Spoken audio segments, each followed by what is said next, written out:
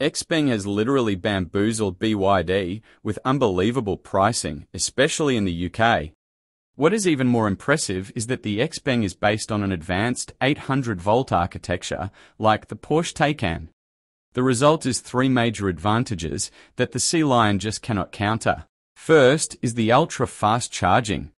To put it simply, the Xpeng long range can add 20 kilometers of range every minute. If you compare that to a similarly priced Sealion, it is 2 times slower. To counter this, BYD does offer a long-range model, at least in the UK, which is called the Excellence.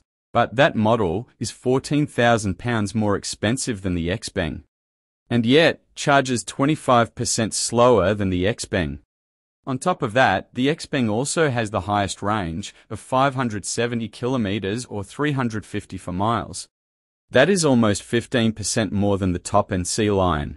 That being said, the Xpeng's advantage in range is not only due to its high-voltage system, but also because of its well-engineered monocoque chassis.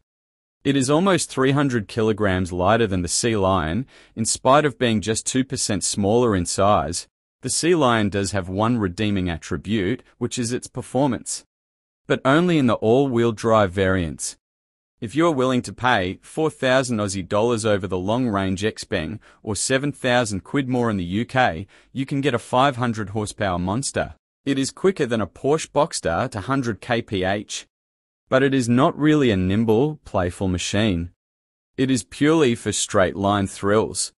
But that doesn't mean it's just for boy racers. There is also a practical, everyday use of all that power, which becomes clearly evident during each and every overtake. You have to plan your move somewhat in the Xpeng, whereas the all-wheel drive BYD effortlessly pulls ahead. This is exactly what the great visionary Jezza Clarkson foresaw 20 years ago. And today, it is especially true for electric vehicles. Because 500 horsepower electrics are not even 10% less efficient than 300 horsepower ones. Plus, their cost is also less than 10% higher, but their value is certainly far better than their lower variant, which has some mediocre horsepower. The only problem in this case is the significant compromise in range and charging speed compared to the Xpeng. Coming to the features, both cars are pretty evenly matched. Check out the pinned comment for a comprehensive comparison of tech and equipment. Last but not the least, the Sealion is soon to be replaced by BYD's real ace of spades, called the Tang L. It is slated for launch by the end of the year. We have made a quick 3-minute preview on the cutting-edge tech that BYD is developing for the Tang L, whose link will also be available in the pinned comment. Thanks a ton for watching till the end. Check out this controversial video that we have published recently.